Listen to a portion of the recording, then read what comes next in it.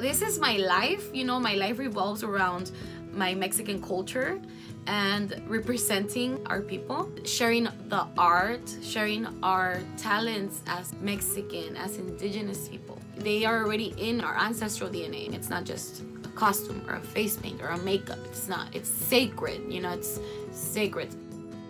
Hi, my name is Greeny Camberos. I am here with In the Know to talk to you about the Pass the Brush makeup challenge I created, showcasing our beautiful Mexican culture and traditions for Dia de los Muertos.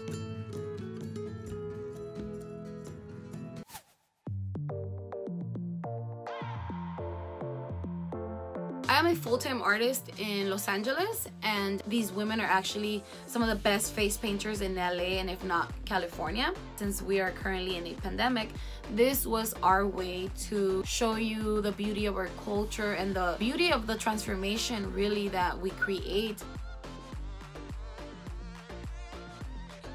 When you watch social media and you watch any type of entertainment, sometimes we are not represented, you know? This was the opportunity to like give people an insight into our world, which is in our homes, and then to show you how we can transform into our beautiful ofrendas, which is our ceremonial wardrobe and headpieces and adornments, even the jewelry that we wear and all that. I had the idea because I saw another Pass the Brush challenge.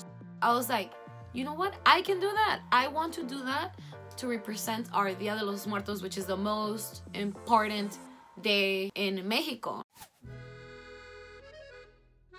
Dia de los Muertos, or Day of the Dead, is celebrated on November 1st and November 2nd.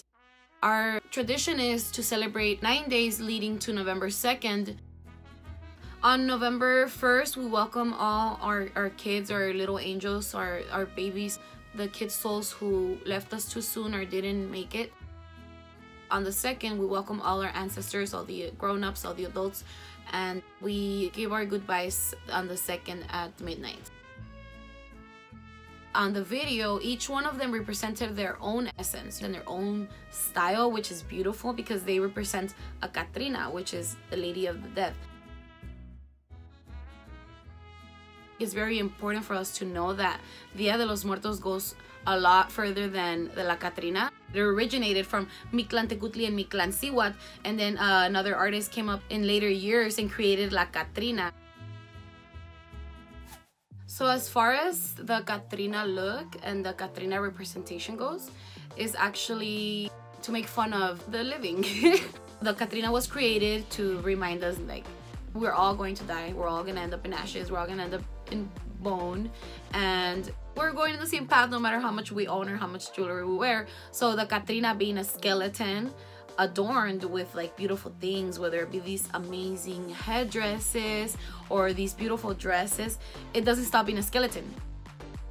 It's very fun to be a Catrina because it's also a very like playful thing that you do, because it's death, you know, like death is here to take you and make you feel really scared, and like everybody's trying to stay away from death, you know.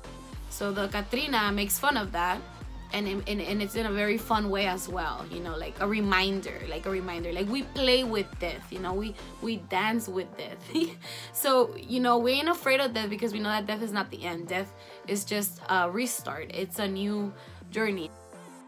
That's what makes it beautiful, that each one of us has a very different way of representing death. And for somebody to say that they got inspired off of what I created, that was an ofrenda for me, but I created for the people as well, like that's success in itself right there, you know, because we were able to get someone to love their cultura, their culture, their traditions, their, you know, their roots, their origin. And that is much needed because we are always being attacked as Mexicans.